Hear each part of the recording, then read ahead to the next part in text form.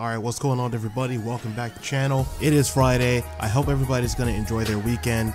It is going to be really good weather down here in the south, so I have that to look forward to. So let's get on with the video. I have some pretty devastating news that I'm not necessarily looking forward to sharing for us Xbox people. But, you know, as a longtime Xbox player, I really want to talk about this. So earlier this morning, Microsoft announced that Xbox Live Gold is going to have a price hike. And so, you know, as soon as I saw this, I was not that excited. I don't think anybody is. We are in the middle of a pandemic and Xbox Live is already, I mean, it's not expensive, but like you don't want the price to go up even further. 6 months of Xbox Live Gold is now going to be $60, and that used to be the price of their 12-month subscription. Xbox also remains the only platform you need to buy a subscription in order to play free-to-play games, including Warzone and things like Fortnite and Apex Legends. And then we have a tweet from this guy Jeff Grubb, who says that, you know, every few months Xbox needs to do something to remind people that it's not that in touch with gamers or reality. $120 for a year of Xbox Live Gold to bully people into buying Xbox Game Pass is the latest example. Now, I'm gonna be honest, I'm not that in tune with the gaming community these days, so I don't know if Xbox is or Microsoft is doing things that are really anti-consumer or anything. If anything, I kind of see that from Sony, but whatever. I mean, they're both corporations, so they're gonna do really annoying things every now and then,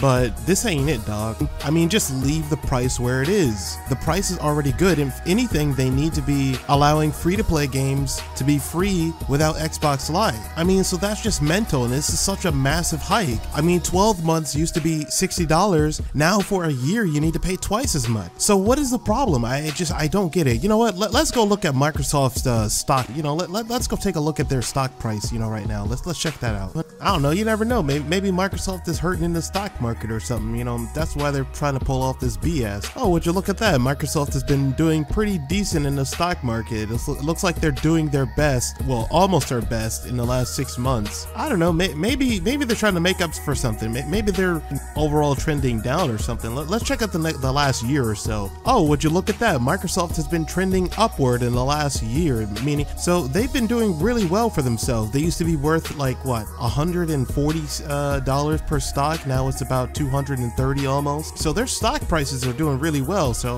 I just don't understand, man. Like, what are they so desperate for? What are you acting so crazy for, Microsoft? All right, so it can't be their stock prices that they're trying to make up for or something. Maybe it's the executives or something, you know what I'm saying? Maybe it's the CEO of Microsoft that's not doing so well. Let's check out what his pocketbook looks like. Oh, would you look at that? Microsoft CEO saw his total compensation rise 3% to $44 million during the company's fiscal year 2020 that ended in June. And that's without the price hikes, man. What happens if they start hiking the price up? You know what I'm saying, man? This man's gonna be making what, 50 million by next year or some shit? I don't know what's going on. This man is making $2.5 million in actual salary, $30 million in stock awards, and $11 million in cash bonuses, man. When am I gonna get a cash bonus, you know, at my job for that's worth $11 million? And apparently this cash bonus is based on the board's review of the CEO's performance. Interesting. How do I get a $10 million, you know, cash bonus, man? Like, what's going on here? Maybe it's the other executives that aren't doing that well. Let's take a look. All right, so we got our main man, the CEO, what's his name? Satya Nadella? I don't know what his name is, man. This man's making $2.5 million, $30 million in stock awards, and then $11 million in bonuses. So, and then look what it says. All other compensation is $111,000. So that's just like the cherry on top, you know what I'm saying? And then look at this, man. Look at the other executives. Look at the other executives, man. You kidding me? All of these dudes are millionaires, man. And they probably don't even work harder than the actual people doing the engineering and stuff, man. All right, so I really don't understand what the deal is with Microsoft. I don't know why they're hiking the price for Xbox Live. Xbox Live was already decently priced. I mean, I was really fine with the Xbox Live prices. I really liked it. I mean, what are the benefits of this? I mean, okay, so it's gonna force people to try to get Xbox Game Pass. How about you make your Xbox Game Pass more appealing instead of forcing them to, you know, move over to it by hiking the price of Xbox Live? I mean, whatever. All right, Xbox Game Pass it's not that bad, so I'm not gonna talk too much trash about it. But wait a minute, hold on. can we just take a look at this graph again? Let's note that the poorest dude on here is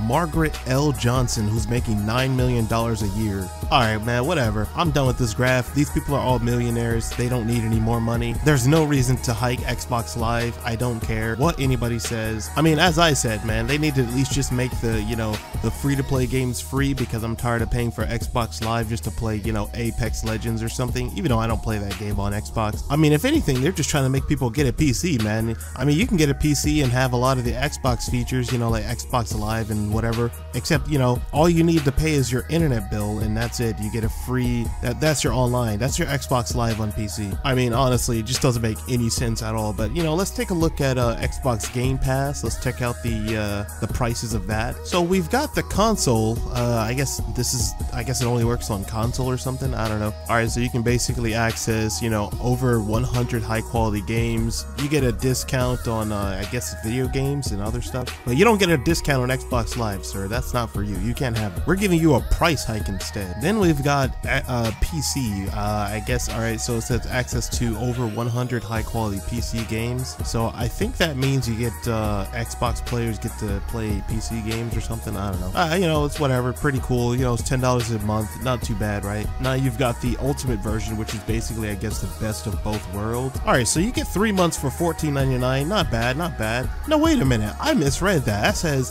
3 months for $1. And then you gotta pay 15 bucks every single month. Now, 3 months of Xbox Live was $30. Or was that 6 months? Whatever. So the point is that Xbox Live, as it currently stands before this price hike, is much cheaper than this. I mean, I guess it's kind of worth it because they give you all these different games, and they, you know, you have all these little perks and stuff like that. Like, ooh, partner offers. Thanks, man. That's, you know, I always wanted to pay $15 just to get partner offers. You know what I'm saying? Like, please give me more. But it also includes, you know, Xbox Live Gold, but again, it's only for 1 month, and that's 15 bucks every single month, which is, in my opinion, that's a little steep. $9.99, you know, that $9.99 should just be the default price, not 15 bucks. Just, you know, allow people to buy 1 month of gold, man, without Xbox Game Pass. You know what I'm saying? Because some people, there's a lot of people that can only pay $10 as opposed to 15. You'd be shocked at how many people can only pay 10 instead of, I mean, honestly, I don't really care to get Xbox Game Pass. You know, I just want to play my, you know, games online. I just want to play Xbox Live, and that's it, man. I don't really want to pay the extra $5 for whatever else they're offering, man. It's their way of kind of like price gouging you. They're trying to raise the price of something that you want so that you'll get something else that they want you to. I mean, I can see how it's a better deal, but it's just not everybody wants to pay that extra $5 a month just for whatever you guys want them to have. Like, I don't know about you guys, but I really just want to pay for Xbox Live, not Xbox Game Pass. I just want to play online. That's it. And why $120 a year, man? Why such a massive hike? I just don't get it. Like, I don't understand why. It's just, it's $60 for a year, and you just added on another $60, and then you're like, haha, take that. Like, why? What is the benefit? I don't get it. Fortnite is free on Windows. Fortnite is free on freaking the Switch and PlayStation and my phone and everything else. Like, why do I have to pay $120 per year just to play online? It sucks, dude. All right, so maybe this has something to do with the fact that, you know, Microsoft took a risk with the Xbox One, or I'm sorry, the Xbox Series S and the Xbox Series X, and made them really powerful and then sold them for cheap, because the Xbox Series S, at least the Series S, is a beast console. Like, it really is, and it's only $399. So I don't know how much it costs them to make that thing. Maybe they put a lot of money into it, and because of the pandemic and because they're short, maybe they're bleeding money or something. I don't know what the deal is, okay? All I know is that there's no Xboxes on the shelves in the store for like a month. So maybe Microsoft is just trying to make up for that money, that lost money or something. I don't know what is going on. All I know is that I hope there's enough backlash to force Microsoft to backtrack. They need to repent, okay? They need to get some Jesus water, man, and go repent, you know what I'm saying? And man, I really hope there are no Xbox fanboys that are defending this, because there's no way you can defend it. Xbox Live is not worth $120 a year.